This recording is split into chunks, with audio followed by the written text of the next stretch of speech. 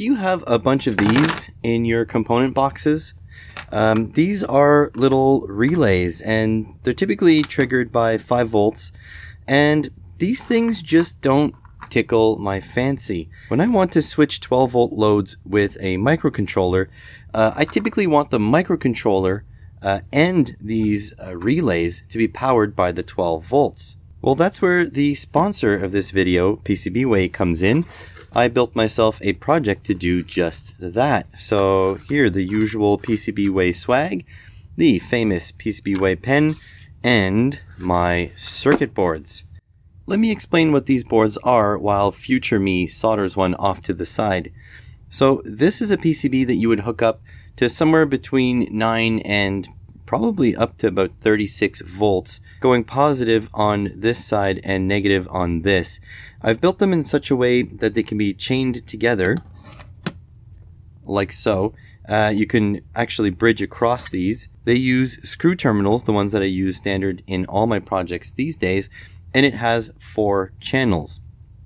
They use solder-in relays and my own driving circuitry with a diode to make sure that we don't get inductive spiking back to the micro. There is no microcontroller footprint on this because the thought is that you would have your own microcontroller, whatever that would be, whether it be Arduino or ESP32 or STmicro or whatever you'd like, and all you'd have to do is send a high signal on any of these 4 channels. And that makes this doubly accessible if you use 2 of them together.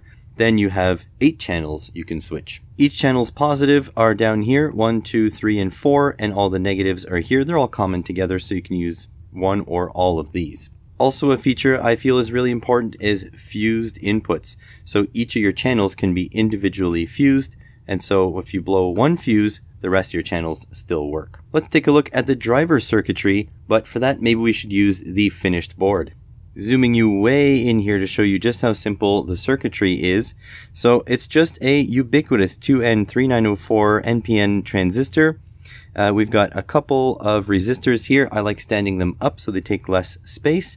We've got an LED to indicate that this channel is active or not. And we got a flyback diode. And I'm just using these very inexpensive 12 volt coiled relays. But if you wanted to use this with 24 volts, all you'd have to do is install 24 volt coil relays. The individual channels are well separated by these walls, and all the negatives will come together here. And for fuses, I use these ubiquitous mini fuses from the automotive world, which are available in 12 volts and 24 volts. Your 12 volt power on here will actually come out at the VCC pin here and the ground pin here. If the voltage you're choosing to use this board with is too high for your microcontroller's V-in pin, then you can always put a voltage regulator in series with this pin. There's a ground line to tie them all together, and what else could you want? Well, actually there is one more thing you might want. If you want the normally closed contacts of your relays, they are broken out here. Channel 1, 2, 3, and 4. Let's put this thing to action.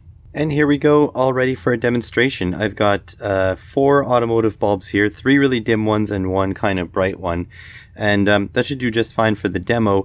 Now I've got my voltage coming in on this side, 12 volts from the read-in RD6018. It doesn't matter what side it comes on because both sides are in parallel. So you could leave one unsoldered if you want. I just soldered everything through so I can connect to another board and expand. And then here I'm just using an Arduino Nano, but this could be anything. This could be like an ESP32 over Wi-Fi, whatever you want. So let's turn this on. 12 volts comes to the board. Everything defaults in an off state, which is great. And then I put these buttons here just to toggle on each channel. So let me toggle channel 4, should be this one. So there it is, off, 3, 2, 1. This poor bulb is in bad shape. But then, what's the point, right? You can just use switches. Well, you can do these kinds of things if you are not limited by switches. So like that. Or something a little bit more like this.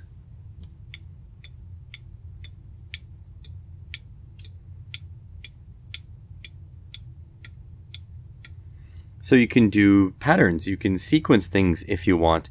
If you have Christmas lights, for example, in all different strings, now this would be for a DC voltage Christmas lights, like those battery powered ones would be the perfect example of this. You can power them from a power supply and have different channels. You can make them do your own patterns. For me, what I'm going to use this for, at least the first thing I'm going to use it for, is to control my lighting in this room.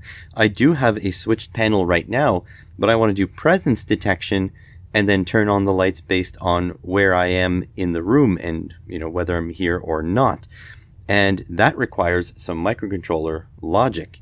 I also want to be able to flip on and off the lights from my phone without getting up.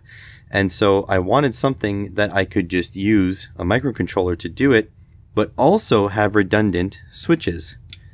So if I happen to be up, I don't have to pull out my phone. I can just go and switch it on or off. So the sky's the limit for this. I will put this little demo sketch in the GitHub link below. And these things you can go directly on PCBWay's site to order some if you want. And I'll also link to all the parts you need to make your own. But I made sure that I used ubiquitous through-hole parts for the drivers. And I will link to a seller for these relays. And then the sky's the limit. If you have only 5-volt loads, then this VCC you can connect directly to the 5-volt pin on your Arduino, and so you don't need any sort of switching at all. It would just go directly to it, and don't forget to link your ground. Also, if you're going to use these flimsy DuPont wires, make sure that you use capacitors on the power rails, because these little wires, when you flip on these relays, relatively high current compared to an Arduino, it'll brown out the Arduino. Ask me how I know. And so let me know what you would do with this kind of PCB, and are you going to be ordering one? Links in the description below. Thanks for watching.